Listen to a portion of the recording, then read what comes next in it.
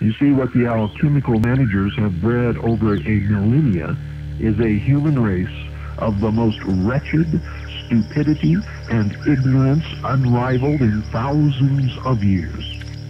These blind slaves are told they are free and highly educated, and they believe it, even if they march behind signs that would cause any medieval peasant to run screaming away from them in panic-stricken terror.